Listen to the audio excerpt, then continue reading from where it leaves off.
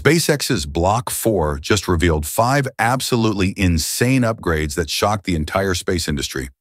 We're talking 81-meter height, 9,240 tons of thrust, and a fuel transfer tube as massive as Falcon 9. But those are just the obvious ones. The hidden upgrades are even crazier, including a complete engine redesign and something nobody saw coming. Which upgrade is the most mind-blowing? Let's dive right in.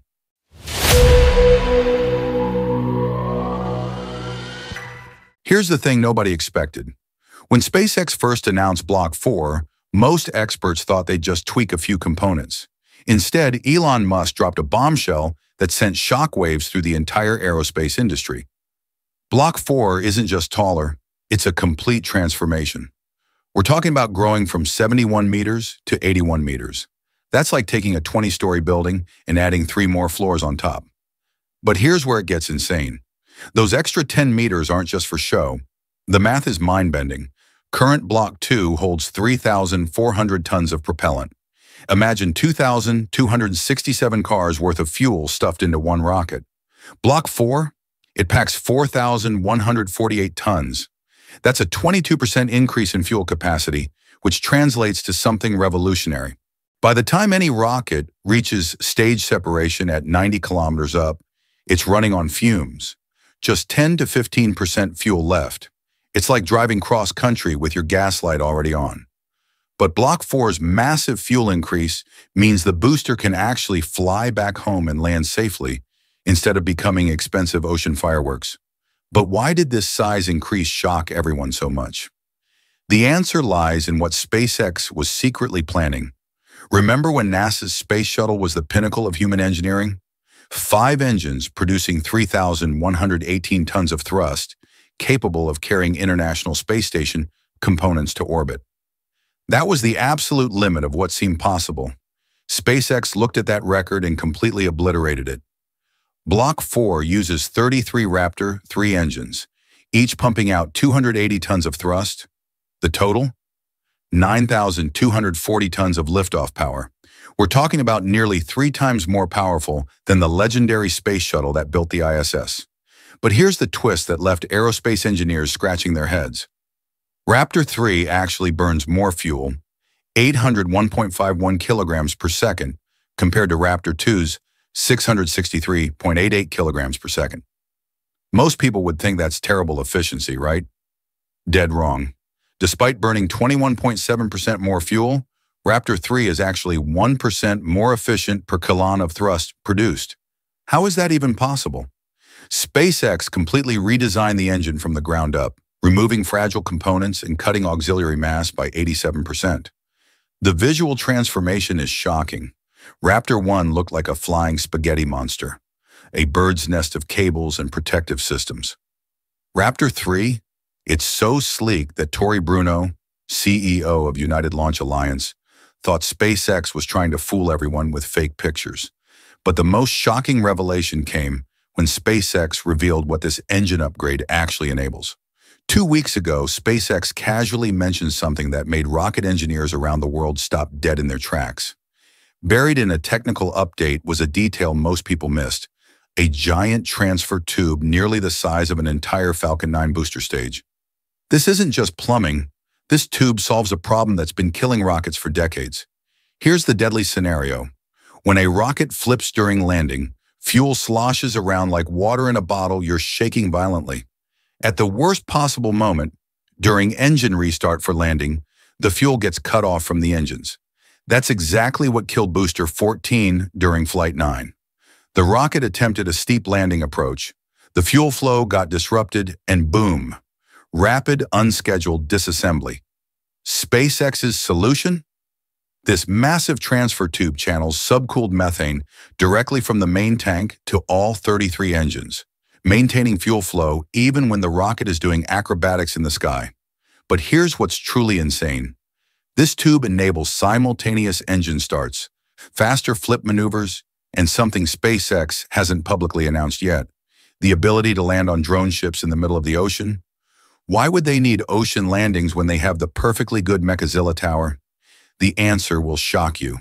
Remember the hot staging ring from earlier flights? That massive metal component that helps separate the booster from the upper stage? SpaceX literally had to throw it away after every flight, hiring ships to fish these million-dollar pieces out of the ocean. Block 4 just made that entire problem vanish. Instead of a detachable ring that gets discarded, the new design is fully integrated into the booster itself. No more ocean fishing expeditions, no more wasted hardware, no more assembly nightmares. But the engineering behind this is revolutionary. The integrated system provides dramatically more room for exhaust gases to escape, manages heat and pressure better, and offers superior protection to critical components like the grid fins. You can actually see the Raptor 3 engines clearly through this redesigned structure. This isn't just about saving money, though it saves millions per flight. It's about making rocket reuse so smooth that SpaceX can achieve their ultimate goal: launching rockets like airlines schedule flights. But the fifth upgrade is where things get really weird. This is where SpaceX completely shattered conventional aerospace wisdom. For decades, everyone knew you needed 4 grid fins for proper aerodynamic control. Basic symmetry, right? 4 fins, evenly spaced, perfectly balanced. SpaceX looked at 60 years of rocket science and said, "We're doing it differently." Block 4 uses just 3 grid fins, arranged in a completely asymmetrical 90 to 180 degree layout. When aerospace engineers first saw this design, many thought it was a mistake. How can you control a 5,000-ton rocket with uneven fins? Here's the mind-bending truth. Breaking symmetry actually improves control. The asymmetrical setup creates intentional mass imbalance that enhances flip maneuvers and controlled braking during descent. Plus, fewer fins means less mass.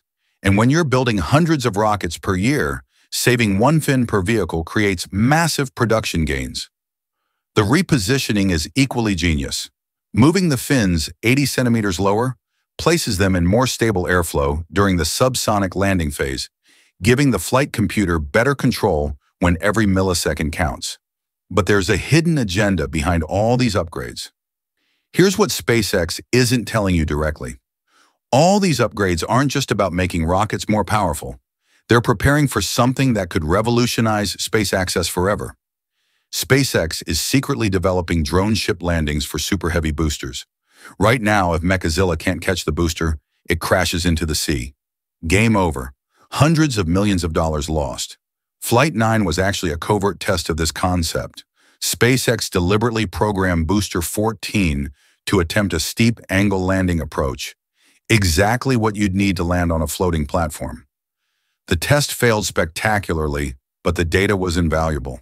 The fuel flow disruption that killed Booster 14 is precisely why SpaceX designed that massive transfer tube for Block 4.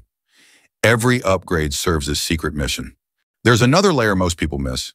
SpaceX faces serious legal pressure over environmental impact at Starbase. Environmental groups sued the FAA in May 2023, claiming Starship launches harm protected wildlife like migratory birds, sea turtles, and ocelots. Ocean landings solve this problem elegantly. No noise pollution over protected habitats, no risk to wildlife, no legal headaches. It's why 88% of Falcon 9 landings already happen on drone ships. But landing a super heavy booster on a drone ship is like trying to land a 20-story building on a floating parking lot during a hurricane. The booster weighs nearly 200 tons and approaches at 100 meters per second. SpaceX actually tried this before. In 2020, they bought 2 massive oil rigs, Phobos and Deimos, named after Mars's moons, planning to convert them into floating Starship platforms. Each rig measured 78 by 73 meters, with 4 corner columns 15 meters tall. The project was scrapped in 2022. The rigs were sold. SpaceX COO Gwynne Shotwell admitted they just weren't the right platform.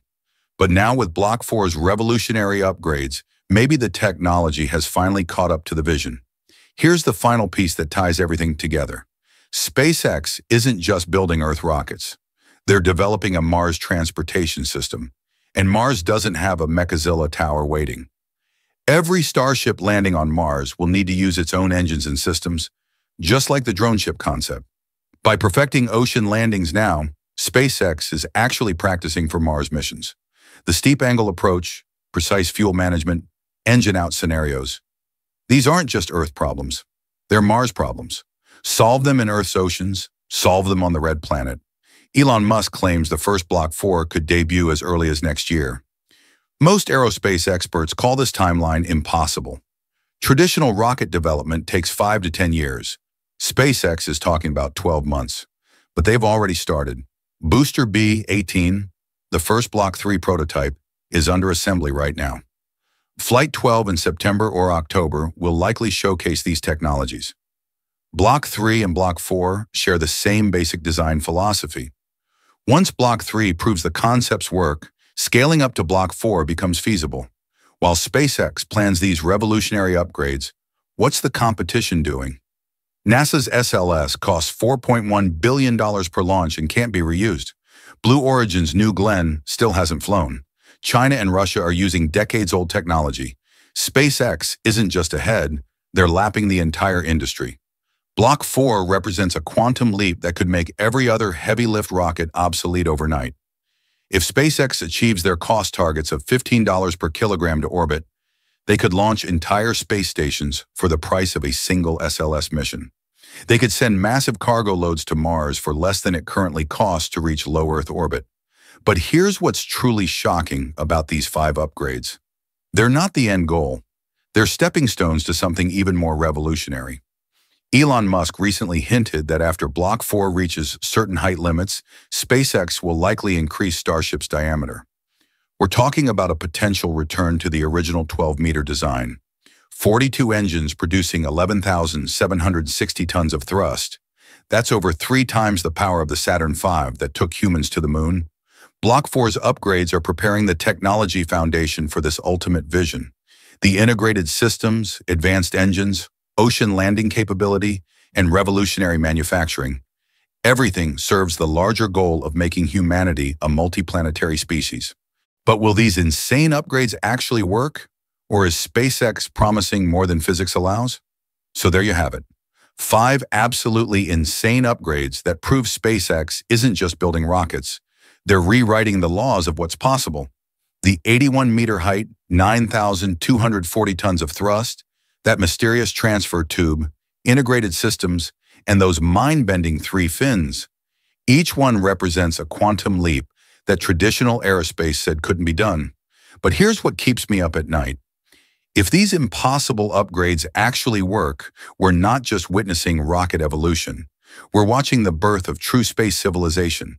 Every upgrade serves the ultimate goal: making Mars accessible, making space affordable, making humanity unstoppable. When Block 4 takes flight, it won't just be launching cargo, it'll be launching our future. What do you think? Will SpaceX pull off these revolutionary changes, or are they reaching too far beyond physics? Drop your thoughts below. I read every single comment, and if you're as obsessed with the future of space as I am, you definitely want to see what's coming next. The Block 4 story is just beginning. Until next time, keep looking up.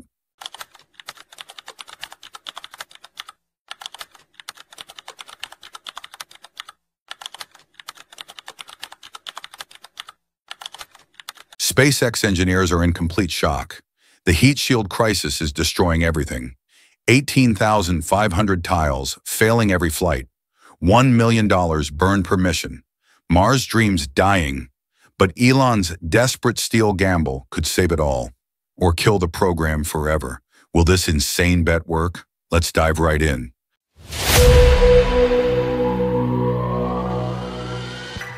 Picture this. You're an engineer at SpaceX, staring at footage from Starship Flight 4. The ship is returning from space when suddenly, fireworks. Not the celebration kind. Our multi-billion-dollar heat shield is literally disintegrating kind. Chunks of ceramic tiles are ripping away from the ship. Superheated plasma is eating through the hull like acid. The flap hinge area becomes a light show that would make the 4th of July jealous. This wasn't supposed to happen. Not like this. Every engineer in that room knew they were watching the moment that could kill Mars' dreams forever. Because here's the brutal truth nobody talks about. If you can't solve re-entry, you can't reuse rockets. And if you can't reuse rockets, Mars is just an expensive fantasy. But there's something even more terrifying about this footage. For months, SpaceX had been telling everyone that ceramic tiles were the solution. After all, they worked perfectly on Dragon capsules. Government officials were convinced. Investors were satisfied. Even NASA was impressed. But Dragon is the size of a small car. Starship is a 20-story skyscraper. The physics don't just change, they become your worst nightmare. When Dragon re-enters Earth's atmosphere, it's dealing with about 70 square meters of surface area. Manageable, predictable. When Starship re-enters, we're talking about over 1,000 square meters of pure hell. That's not a 14 times increase in complexity. It's exponential chaos. Every single tile becomes a potential failure point. Every gap between tiles becomes a plasma pathway.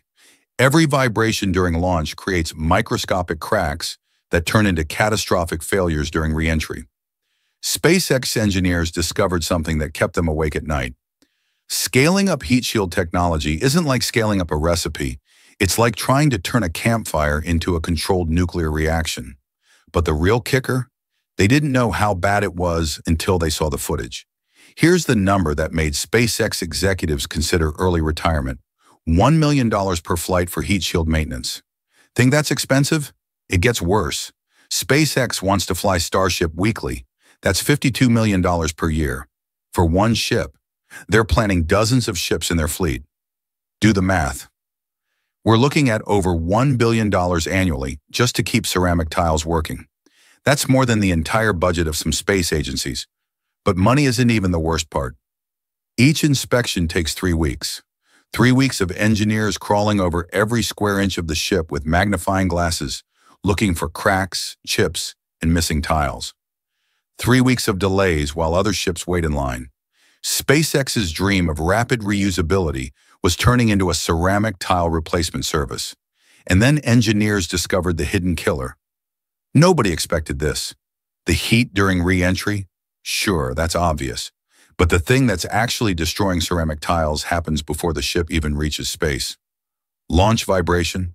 When 33 Raptor engines fire simultaneously, they create seismic-level vibrations. The entire ship shakes like it's in an earthquake. Those delicate ceramic tiles held by tiny metal pins start developing hairline fractures before they even face their first bit of heat. It's like sending a porcelain vase through a paint mixer and then expecting it to survive a blowtorch.